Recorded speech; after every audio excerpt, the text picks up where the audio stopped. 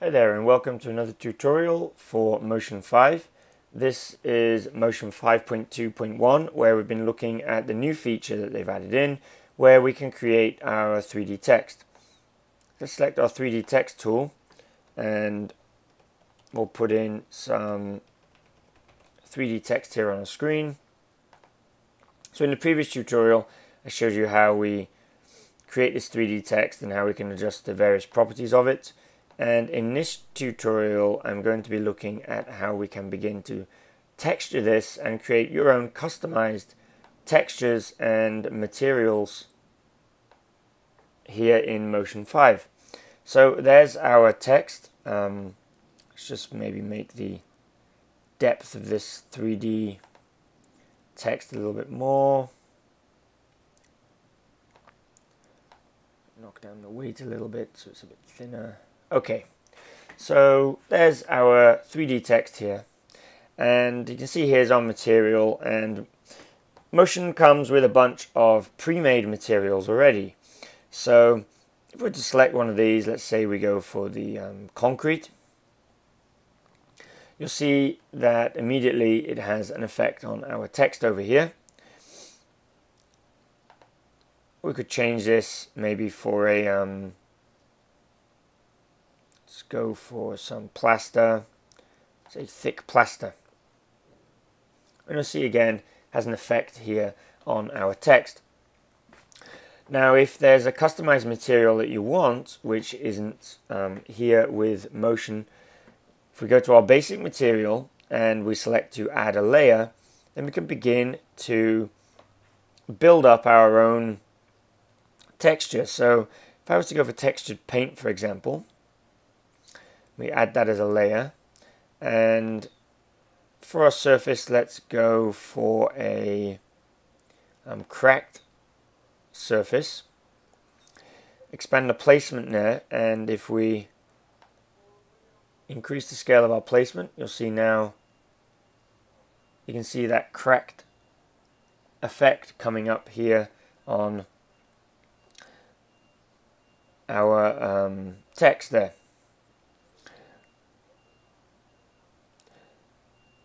So we could change the color of our paint. Say we want it to be more of a stonish type color. There we go.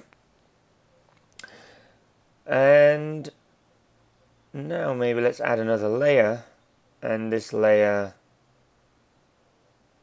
will be a textured finish.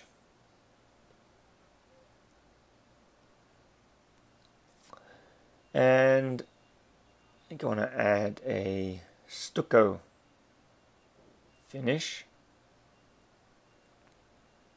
So just the scale again. If we zoom in on our text, you might be able to see this a little bit better.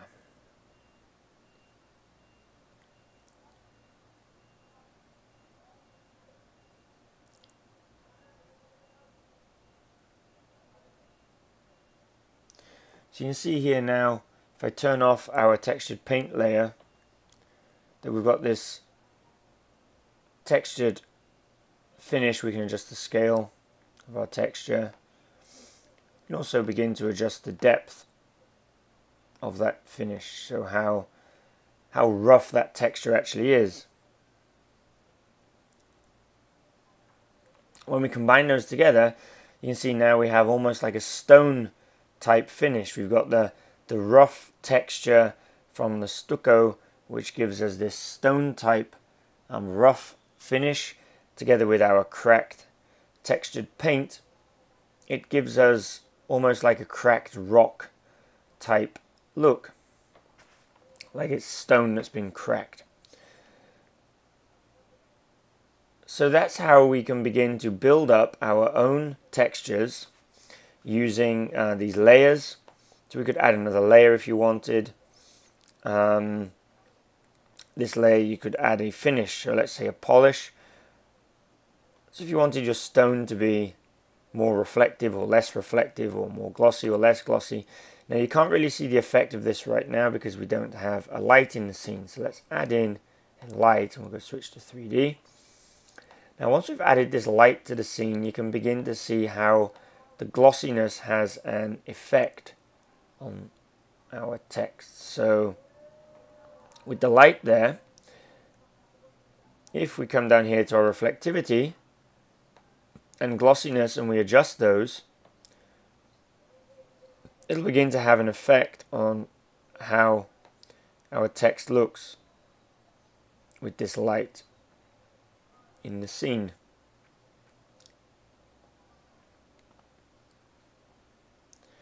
Now our substance also here is plastic, so we might want to change that to flat, which will also have a difference.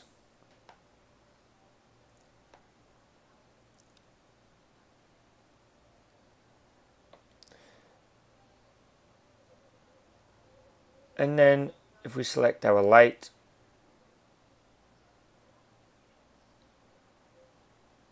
here we may want to then also begin to adjust the intensity of our light, and we can drag it away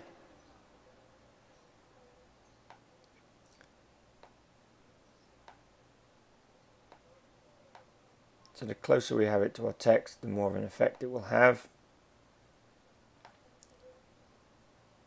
or the greater the intensity. So if we jack up the intensity and move it out a little bit, center it on our text, move it away. Now the reason that you would want this light is because you may want the 3D text to begin to cast shadows on other objects within the scene that maybe we'll be adding in later. So the lighting is quite important to give that realistic 3D look if you're going to have other objects and shadows. So that is basically a summary of how we can begin to build up your own features for the materials here in Motion 5. And once you're happy with the material that you've made, if you want to have access to it again without having to recreate it, there's an option to save this. So you can go to Save Material, and you could save this as, say, cracked stone, for example.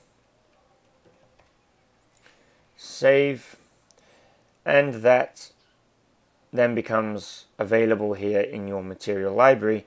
So the next time you want access to this exact material, it's there already for you. So you don't need to recreate or remember what those properties were.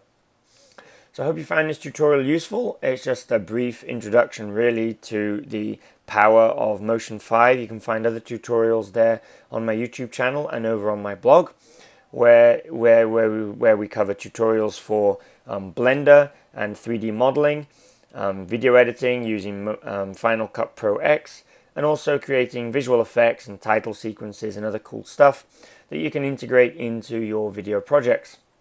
So thanks for tuning in. I hope this was useful to you, and I'll see you next time.